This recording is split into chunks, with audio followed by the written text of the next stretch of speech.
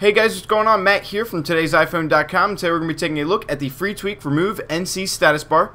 What this tweak does is it removes the status bar from your notification center. So when you pull down to check your notifications, you won't have the status bar in your way or taking up any room of the notification center.